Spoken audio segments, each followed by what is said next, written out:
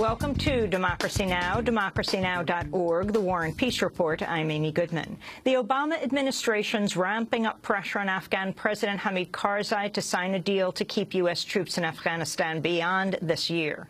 In a phone call with Karzai Tuesday, Obama said he's ordered the Pentagon to launch new contingency planning for a total withdrawal of U.S. troops by the end of 2014. White House Press Secretary Jay Carney said Karzai's replacement after April elections might sign the deal known as the Bilateral Security Agreement, or BSA.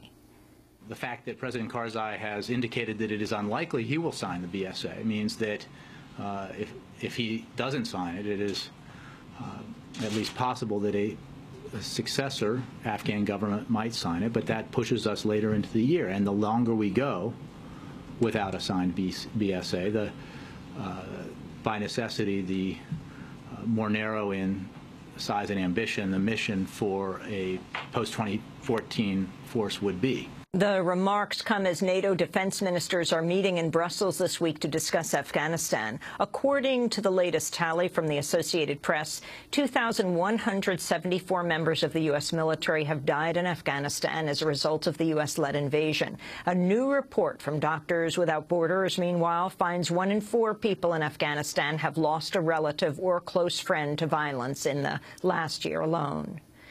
Afghans currently make up the largest population of refugees in the world, but they are poised to be surpassed by Syrians. According to the United Nations, the number of Syrian refugees could pass 4 million by the end of this year.